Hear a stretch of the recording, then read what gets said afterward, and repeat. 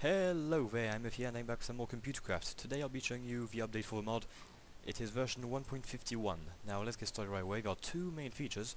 First of all, it is adapting to the newest version of Minecraft 1.5 by having a little tweak of redstone, and also those cables right here, which are, let me see the name. It is wired modems, as opposed to wireless modems. Now then, let's get started right away. First of all, let's have a look at the RS API. RS like that. And you see there are a few more functions. Get analog input, set analog output, and get analog output.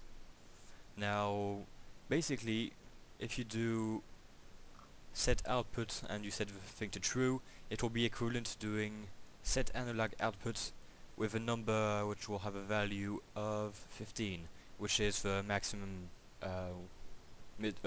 distance some redstone can go.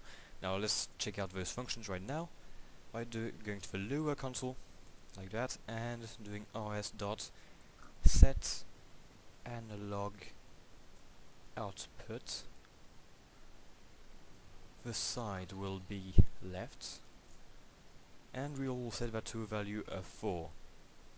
As you can see, the redstone is going, or the signal is going up to there, but this lamp is still on, because that's how redstone works. But you get 1, 2, 3, 4 pieces of wire which are ignited. And we can set that also to 6, for example. It will go even further, and let's put everything to 0, and Shazam, as you can see, it went off. Now, there are probably a whole bunch of things you can do with redstone. I haven't really done much testing, but yeah, well, that's some stuff you can do by yourselves. Now, let me show you what you can do with the cables. It's pretty fun.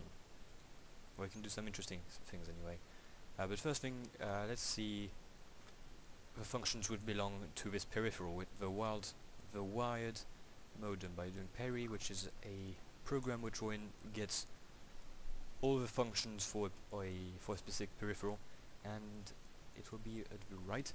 There we have it. So we have open is open, close all, transmit is wireless, get names remote, is present remote, get types remote, get methods remote, and call remote. Now the functions we will be mostly interested in will be the 5 last ones. So get names remote, is present remote, get type remote, get methods remote, and call remote. And let's see. So we'll pretty much try all methods. So first thing you want to do is you want to activate the modem like this. You don't need to activate the one on the computer right here, because I guess if it's on, it will mean you can send some data through the wires. However, if it's off, you can still receive some data through the modem. That's what you'll see anyway. Now let's go to the Lua console, and let's first of all wrap the peripheral by doing let's call it P as peripheral dot wrap on the right side. There we go. Now let us see what we want to do. First of all is do get names remote. So let's declare another table, and it's going to be p dot get names remote. There we go. And in fact, I'm going to activate 2 for the printer. So just as an example. So let's do that. Get names remote, and there should be 2 things in the table. So we have monitor 0 and printer 0. So that's cool. Let's deactivate the printer now. You have the names of the 2 monitors, so this is going to be useful for later.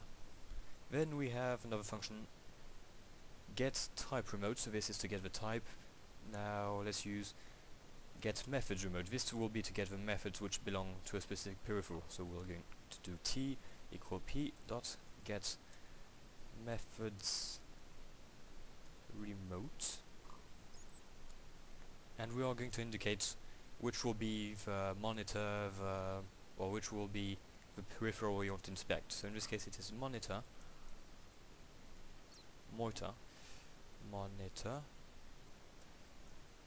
and it will be 0. There we go, and we'll get a whole bunch of functions. So what we're gonna do is for I equal 1 to max of t, do print t of position I the end, and we'll get all the functions which belong to the peripheral. So that's cool. That means all those functions you can use by doing p dot remote call, I think. There we go, remote call, and what you indicate first is which will be the peripheral you want to use a function on. So it will be monitor 0. Then you give the name of the function, so how about write? And finally a few arguments, whatever arguments you want. So in case write, how about some basic text like hello world. Oh, what did I write this time? Or maybe it's call remote, not remote call. Yeah, silly me. Oh, dang it. Oh well, attempt number 2. Call remote. And this time it works. As you can see on the monitor, it is saying hello world. Now, I guess that's pretty much all I want to show you for today. Hope you enjoyed. If you did, please take the time to like, comment, subscribe. If you have any ideas, suggestions, especially well, with a new update, let me know in the comment section. And since this is the end, I'll be saying goodbye and see you next time.